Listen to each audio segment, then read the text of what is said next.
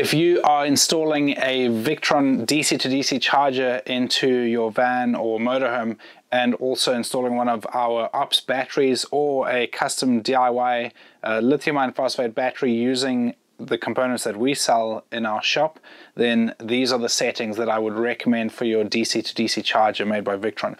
And so one of the, just as a quick aside before we get into it, one of the things that I love about the Victron DC to DC charger, and all of the Victron gear for that matter, is they have spent a lot of time and they are very good on having the right charge profiles for the different types of chemistry of batteries that are available. And so that's, I believe, one of the reasons why they have such a strong brand, is because their chargers and charging systems are very good, and generally the charge profiles are very good and have very good safe settings that will firstly offer safety in terms of not overcharging or discharging or whatever the case is, but equally offer long-term life for your battery, because it will not overcharge and it'll keep it within a threshold that will give your battery a longer life, especially lithium. And so these are the type of settings that we use. So I'll put a little thing up on the screen so you can see the settings on the charger here. But the first thing you're going to want to do is you're going to want to set the type of alternator that you have in your vehicle. So smart alternator or a regular alternator. And essentially this is usually governed by the age of the vehicle. If you have an older vehicle, it's probably going to be a regular alternator, or if it's a more modern vehicle, it's going to be a smart alternator.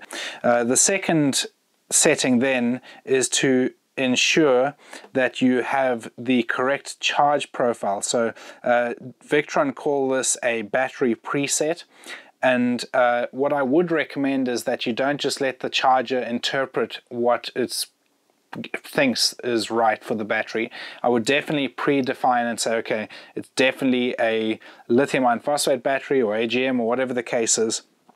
But what we usually use for our batteries, and this is what I would recommend for our ops batteries and for a DIY battery if you use the same components as we sell on our web store, is the smart lithium or LiFePO4 option and the factory default. So I would usually say charger enabled, and you also want to ensure that your charger is enabled, that it's not just a power supply, but this gives a good charge profile. So absorption voltage of 14.2 volts and a float voltage of 13.5 volts, and the default settings in terms of the bulk time limit, re-bulk voltage offset, all that sort of stuff, I think is perfectly fine for our batteries.